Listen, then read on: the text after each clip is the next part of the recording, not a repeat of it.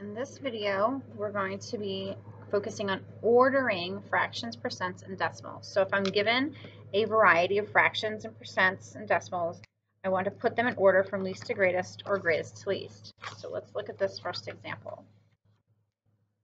So here I have four values. I have 43 fiftieths, 91 hundredths, 7 eighths, and 84%. I want to order them from least to greatest. The best way to order these is to put them all into the same form. We either want to have all fractions, all decimals, or all percents. And that will make it very easy to put them in order. The easiest would be to put them all as decimals or all as percents, because fractions, when they have different denominators, are trickier to put in order.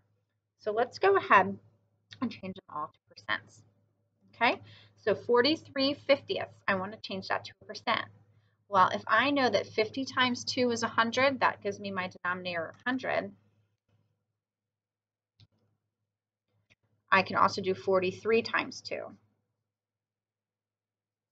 which would give me 86 over 100.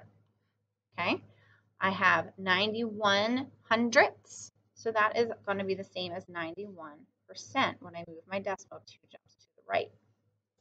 For 7 eighths, well, that's harder to get. I don't know anything times 8 that makes 100. So you know what I'm going to do? I'm going to use my calculator. And I'm going to use my division to help me with 7 eighths. I'm going to put 7 divided by 8 in my calculator. And you see I get 875 thousandths. Okay, so that's 875 thousandths. But to make it into a percent, I'm going to move that decimal point 2 jumps to the right when I multiply by 100. So that's going to give me 87.5%.